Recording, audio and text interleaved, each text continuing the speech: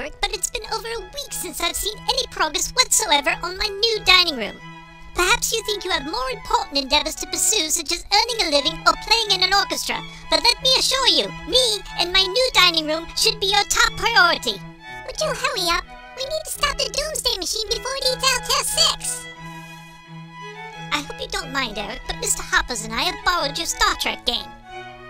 Mr. Hoppers, those orange pegs are game pieces, not carrot bites. Spit them out at once. Now run along, Eric, and get back to work in my dining room so that I may live long and prosper. Mr. Hoppers, put the Fusarius down before you choke to death.